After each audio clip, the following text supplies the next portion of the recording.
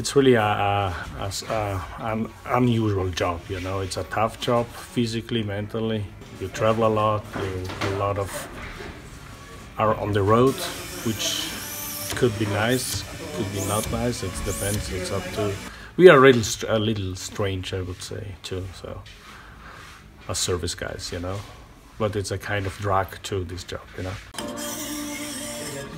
My job is actually to prepare the skis and make them as fast as possible.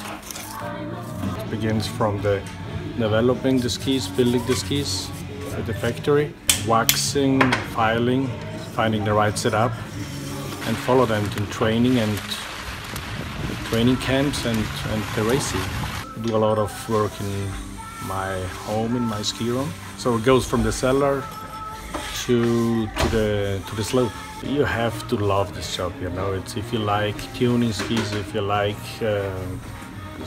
working with athletes, then you got the right job.